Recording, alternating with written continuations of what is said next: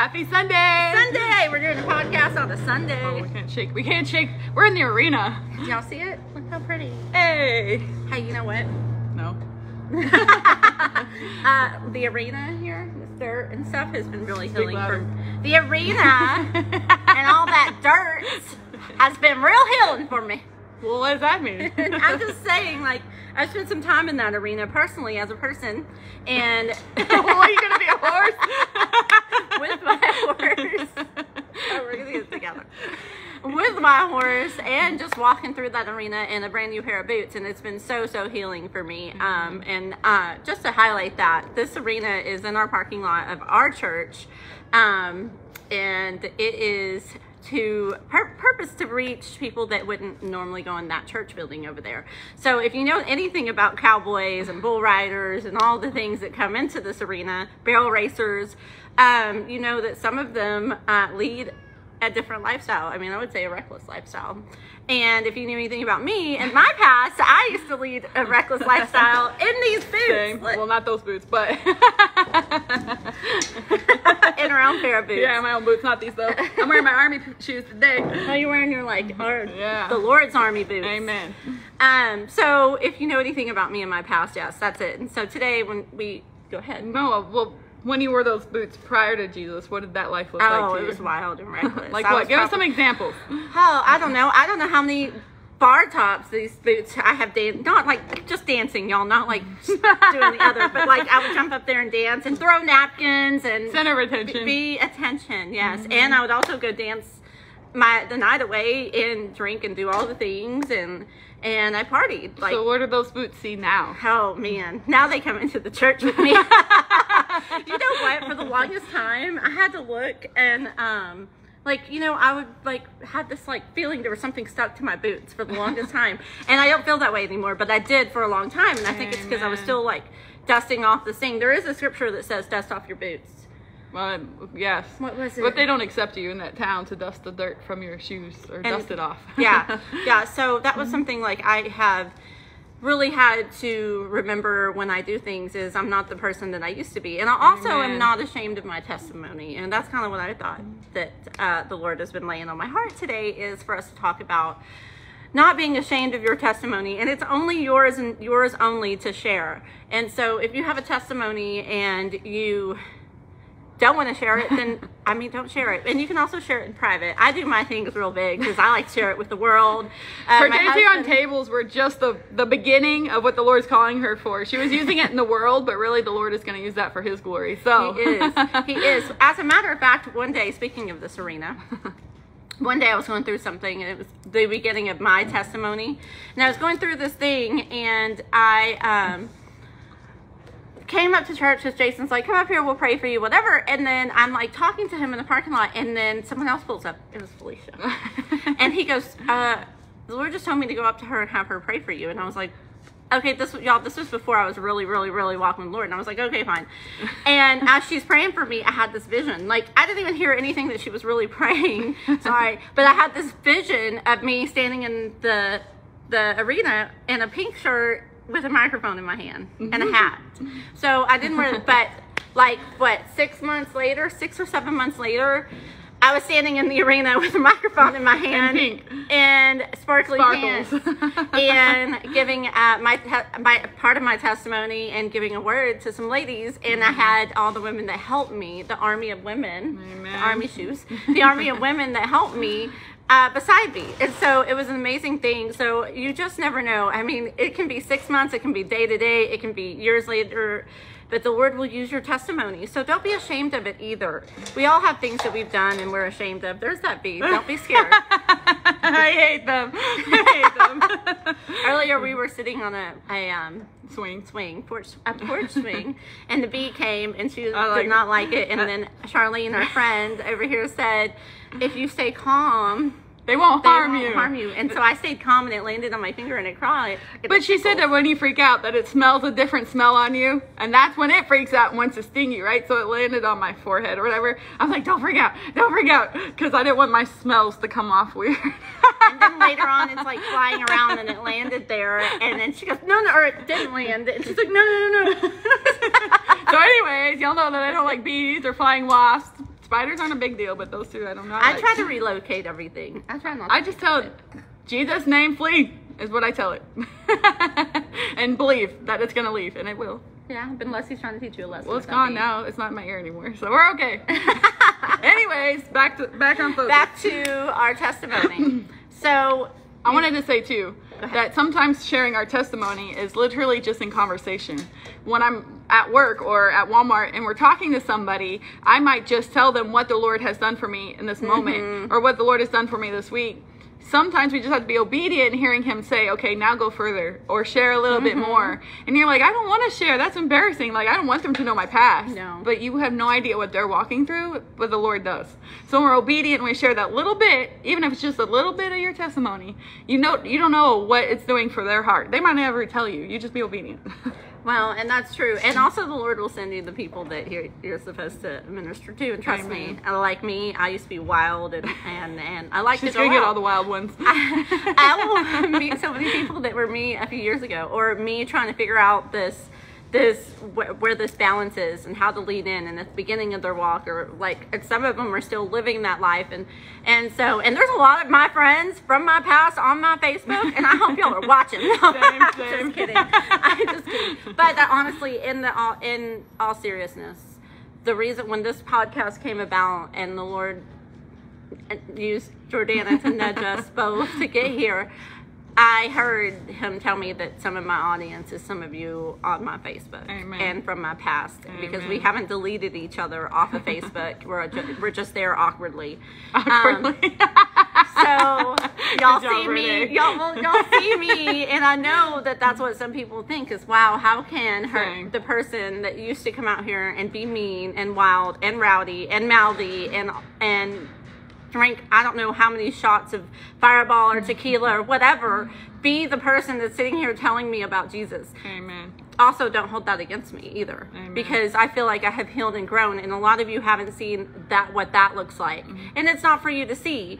Just, you should know me by my fruits. And now I am trying to be a better person. I'm trying to raise my kid in a better way. I'm trying to use our marriage and as an example too. Just so many things that the Lord is just working. He's still working on me. I am by no means anywhere where I think he, number one, wants me to be. Number two, I'm not perfect and I never will be perfect, but I have grown. Yeah, we're growing. And it's okay. It's okay. It's okay if you made a mistake last night. It's okay that you made a mistake today. And there's been a couple of there was a lot in the beginning that I would be at the bar, Cowboys Red River, on Saturday night, and I'd walk into church with the same makeup on, same boots on, and as the night before, smelling like tequila. And you know what? Not one person said anything to me. And they shouldn't. Thank you, Jesus, that everyone welcomed me with open arms and loved me anyways. But look at her now. Yeah, look at me now. She go out with her boots on and get drunk every night? No. Now, may she do it once in a while? I don't know. But that's between her and the Lord. Not even. But I thank the Lord when I see the change in Renee. Because I saw even just a glimpse of her crazy messiness at the beginning. I didn't know her outside of church, but I did know when she came to church, and she was a mess. And it was a big mess. And she would come and steal the show for an hour for coffee because of all her drama she was going through. But to be on this side of it and to see where she is, how she thinks, that she goes to the Lord now for things. She doesn't lean on her own understanding, but on the Lord's understanding, and knowing that we're fighting a spiritual battle, not a physical one. So when things come up with someone, we're trying to see the spiritual side of things, right? Not just the physical. That's another big thing when we talk to people. And I was going to say, now that she's lived this life and she was crazy and she was mean, her compassion level for someone in that same boat, it's going to be so much different than me. I was not that kind of attention. I was not on a bar, and I wasn't dancing and doing all those things. Now, I had a lot of guy friends, a lot of those, but what I'm saying is, I forgot what I said. Your attention was different than mine. Yes. Your compassion, level of compassion. Her compassion for people that are on a bar table are going to be different than mine. Me, I'm going to be like, boy, get down from there. Like, they're looking dumb. And you're like, but I've been there. And their calling is different. And you can love them on a different level. So I'll be like, Lord, give me compassion for them. Whereas she'll be like, come here, Let me love you. I get you. Yeah, she'll understand. And not that I would shun them. It would just be a little different. I would try to understand You it. don't Does that make understand sense? it. You Yes. don't we don't have the same level of understanding for Right. that type of mentality in someone. But that's why we're all important in the kingdom, because we all come from different lives. We all come from different walks, and we all need to work in unity as one for the kingdom and for his glory. So just because I don't connect with someone doesn't mean they're not believer, or it doesn't mean that they're not trying. It just means I'm not the one that's supposed to be ministering to them, right? So you pray with them, and Lord, send them the right person. Check on them until the Lord does send that person. When they do, then feel a little freedom to move on and start learning to say no. Like, don't always feel like you have to be a people pleaser and you have to do Oh, yeah, everything that's people big. ask you to do, That's or big. anything like that, because I'm learning right now to say no, and it's hard. It's really hard to say no. You know, it's funny you say that, because the other day, order was on my heart, and then I actually talked to a couple people, and they would say order. You know that there's order. I was like, oh Lord, confirmation, but it was an order. There's order in things. There is the order. So And to say no is okay, and it's not, you're not doing it to be spiteful or mean. You just need to start listening to the Spirit. Lord, do you want me to go here? Do you want me to talk to these people? Is this how you want me to do this? La di da di da. And as you start baby steps. I mean, Lord, sounds silly. Can I have coffee in the morning? It sounds dumb, but if you start with those small things in your own house, as you progress, you'll go out into the world and shake the world for his kingdom. And you know, sometimes you just reminded me. Today, our church was a little different. It was amazing. It was so beautiful. good. But on my way here, there was someone in my heart, and they have started going to church here, and they're from my past. And I was like, there's been a couple things, and I was like, Lord, am I supposed to talk to them? Well, then our preacher today goes, okay, now y'all go mingle and tell us about some of the conversation. You had to talk to him. No, I didn't. I What? went to talk to them. So I prayed about it, and I was like, okay. And I felt where the Lord sent me, and I had confirmation in all my conversations. I had 3 different people in that. And I came back around the front to see if they were still there, and they were gone. So I was like, you know what, Lord, if this wasn't the setting and the opportunity for me to say something, or for us to have that conversation, because it is kind of a hard, awkward conversation, then it's not. So then I just let it be. Because it could have pushed them out. Yes, and I just let it be, and it wasn't it. So I always try to ask, Lord, what are you trying to teach me? Amen. So hard. That is so hard. What are you trying to teach me? Because sometimes I'm like, okay, I did this, I repented, like, whatever. Why is it not gone? Right. Like, or whatever, or what is it? And why is it still here, or whatever? And so I try to really be obedient. So I'm trying to make sure that I'm listening, and I'm always aware of what he wants me to do, not what me, myself. Well, because if we had that conversation just because our flesh says, hey, we need to talk to that person, it could have gone array. It could have gone wrong. It could have, they could have not come back to church for years and years and years. We don't know. Right. The Lord says not right now. But when he does say it's time, their hearts are going to be prepared, and they're going to be ready for whatever she has to say to them. Yes. And there's going to be reconciliation at some level. It doesn't have to be fully, but there will be at some level. They will be okay with each other. They're going to attend church together, and it's going to be fine. It's going to be fun. I've had many of those happen. At Kings Trail, it's a very popular church in this area. For some reason, everybody's like, I've heard of that one, or I've been there. So there's been many people walk in, and I'm like, they know me from XYZ. Oh, well, here we are. Yeah. And you see me up in the front, praise the Lord. Amen. And they're probably like, what is that? So, Amen, amen. But just remember, like, we had a powerful testimony at the Ladies Coffee that I host. And it's actually on my feed if you haven't watched it. You should. You should It made me cry, and I only watched the first few minutes so far, and I was like, I was like trying not to cry in the background, but it's powerful, and how your testimony and what the things you go through, it may not look like it's a good thing, and you might be in this testimony now, and it's a storm, and it may be hard and rough, and you're not going to see you don't see how it could be used. And man, the Lord is just amazing, because he turns it into such a beautiful thing and such a powerful testimony, not only for you to like walk through the storm and your family, but for others. And so no matter how small or big your testimony, some people don't have big testimonies. I have had someone tell me that, and that's okay. And that's okay. That's not there's so many people out there that are the same way as you. Like the Lord's going to send them. You don't have to be crazy. No, you don't have to be to have crazy. a big testimony. No. Like I have siblings who have not lived the same life as me at all, but they love Jesus with their every fiber.